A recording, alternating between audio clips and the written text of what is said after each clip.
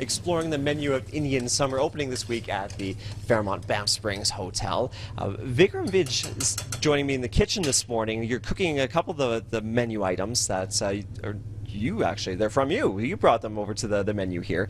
Right. We've already made a chicken marsala. Yeah. This is a curried goat meat. Yeah, well, goat is one of the leanest meats, and it's so good for you as well. And remember one thing, most of the world eats goat meat. Here in North America, we love a lamb, but you can use lamb if you want. So if you can't find goat, just buy lamb, and you can do a great job of that. Okay. Started with some onions, ginger, garlic, and one of the most important components is this little curry leaf in here that I added. It actually has nothing to do with curry, other than the fact that when you break it down, it smells of curry. So it's just called curry leaf, but not really part of curry. Yeah, you can buy them at any Indian stores and stuff like that, and you can, use them up. Once I made the masala, I've got this beautiful goat. I'm going to just saute it in there for a long time.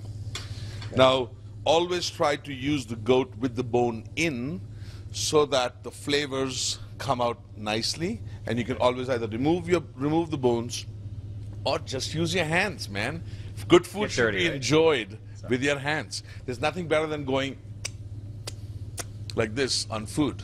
That's the best thing. I hear it. I'm going to let you continue to cook this because I want to talk to Chef Gaba for a moment here because you are heading up Indian summer here at the hotel. And I want to talk some of the spices here because some of these our viewers might not be familiar with. This one, we were just talking about the curry leaves, but there's a few others here maybe we want to talk about.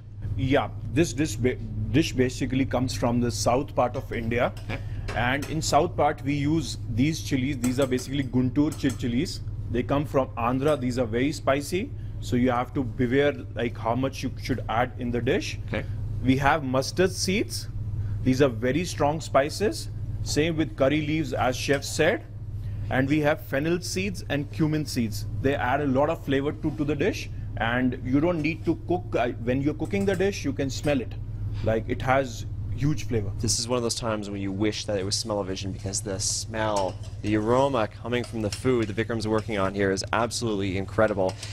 How long do you cook this for? Do you Usually it would take around a couple of hours to tenderize the meat a little bit. But one of the things that works really well to tenderize the meat is something called as yuca. Yuca, you boil this. It comes from southern part of the world basically. So Costa Rica uses a lot of this. Brazil uses a lot of this. And you actually boil this. This is almost like a lotus root. And you boil it, and then after you boiled it, you break it down into small pieces. Okay. It almost has that same starchy look as a potato would do.